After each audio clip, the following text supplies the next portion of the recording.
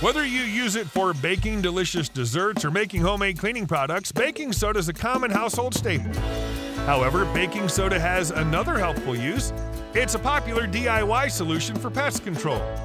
After all, it's cheap, it's readily available, it's non-toxic, and it's present in just about every home kitchen.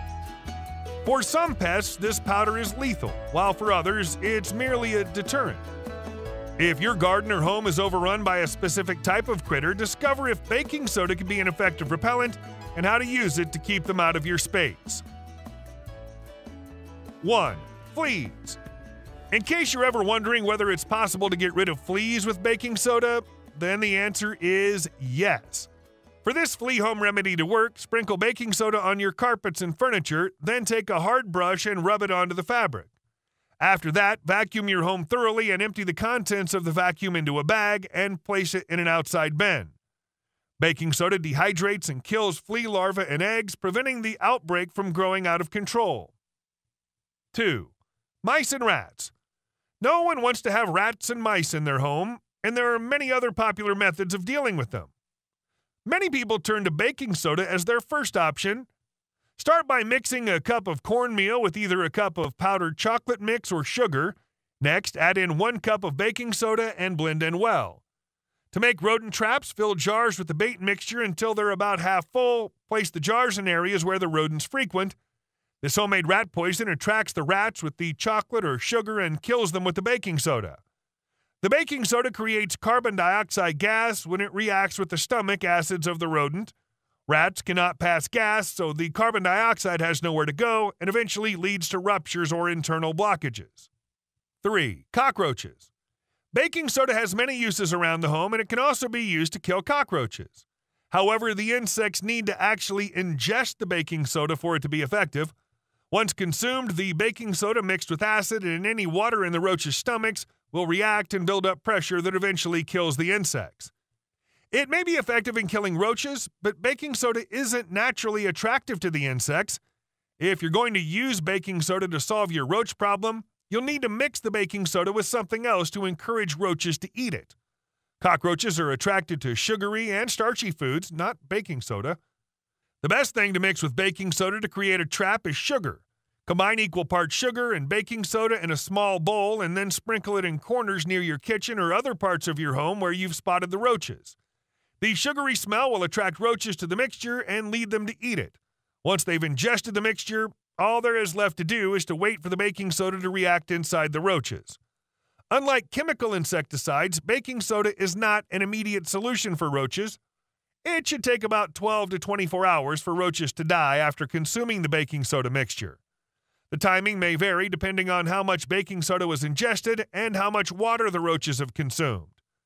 To ensure you've gotten every last roach in your home, continue to sprinkle the mixture around your home for a few days until you don't see any more live roaches scurrying around. 4. Ants.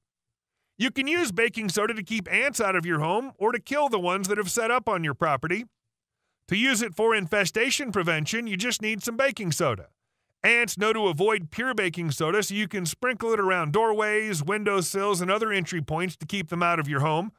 You can also sprinkle some in cabinets, under sinks, and in other dark, moist places where ants may find shelter in your home. To use baking soda as an insecticide, you need baking soda and confectioner's sugar. Ants know to avoid baking soda, but masking it with sugar will trick them into consuming the chemical and sharing it with their colony. Follow these steps to kill ants with baking soda.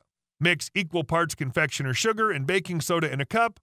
Note that you must use confectioner's sugar. Ants will be able to separate regular sugar from the baking soda. Depending on the type of ant you're dealing with, you may add honey, jam, peanut butter, or another treat to make the trap more appealing. Sprinkle the mix around high-traffic areas where you have ants. For example, if ants are using a crack in the wall to access your kitchen, put some baking soda mix at the mouth of the opening. You should also seal the entrance once you've dealt with the infestation.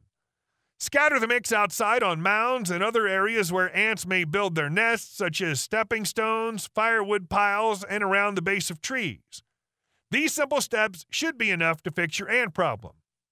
You may also blend some water in with the baking soda and sugar mix to create a paste. Another trick is to place some of the baking soda mix in a soda can and leave it outside. Ants will climb into the can to access the sugary mix, but your pets won't be able to access it. 5. Bedbugs. A popular home remedy for bedbugs is baking soda. In bedbugs, baking soda absorbs surface fluids on their waxy shell, causing them to dehydrate. These small granules of baking soda can also cause internal bleeding due to the fact that they can cut into a bedbug shell. To treat bedbugs with this DIY method, sprinkle baking soda around the mattress and the area around the bed where bedbugs usually live. It should be vacuumed up after a few days, and the process should be repeated. 6. Centipedes. Centipedes are attracted to damp, hidden places like drains and piles of leaves. Because of this, they may be found lurking in your shower or sink. Sprinkling baking soda on carpets before vacuuming can eliminate the excess moisture in your home that attracts these leggy critters. If they're crawling through your pipes, you'll need a half a cup of baking soda and 1 cup of white vinegar. Pour these 2 household items down the drain separately, and as they combine, the mixture will release carbon dioxide that eliminates the centipedes. 7. Cabbage worms. Equal parts flour and baking soda is the winning combination to free your crops from cabbage worms. Plants in the brassica family, like broccoli and cauliflower, are delectable to the cabbage worms, who will leave your greens with several missing bites. However, you only need to dust the vegetables with the powder to keep the worms away. Within 2 days, the crops should be pest-free. 8. Silverfish. Baking soda is a natural silverfish repellent. Use it to dry out wet areas near drains or rocks that attract the insects. For your garden, sift an even layer of baking soda on the soil to keep the critters at bay. In your home, sprinkle it on the carpet and floors before vacuuming to dehydrate their eggs or to remove any moisture that may be luring the creatures into your space. 9. Rabbits. While rabbits are adorable sights, they're known to rummage through gardens and pick at greens, flowers, produce, and bark.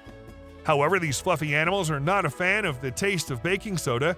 Creating an outline of sodium bicarbonate around the plants that rabbits favor will keep the critters away.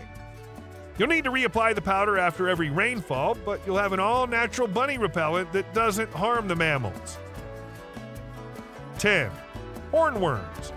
Hornworms love to snack on leafy greens, so your garden vegetables are not safe from these herbivores. To get rid of these pests, you can dust baking soda directly onto their bodies or the eggs to kill them. A mixture of equal parts flour and baking soda also creates a deadly snack that you can sprinkle around your yard to repel these worms. I hope you've enjoyed this video. If you have, please subscribe to Natural Health Remedies, and don't forget to give this video the thumbs up. And I'm sure you're going to enjoy our next video on how to get rid of pests using onions. Thanks for watching, and bye for now.